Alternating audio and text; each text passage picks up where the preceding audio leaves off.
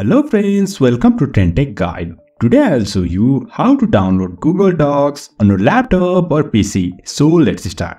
Google Docs don't have any apps to download on your PC, but there is a way to get it on PC. So let's start. Now first of all, I'll go to this search bar and search for Chrome://apps and hit enter. And over here you can find this interface. Now, here are Docs, Gmail, Drive, Sheets, Slides and YouTube. Now if we want Docs on our laptop, then right click over here and we can create this shortcut. Click on this create shortcut and over here, if you want on all this, just check it.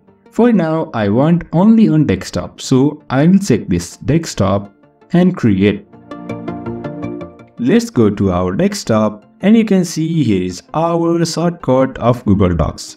Now if we double tap, you can see it redirects to our Google Docs. So in this way we can download Google Docs on our laptop.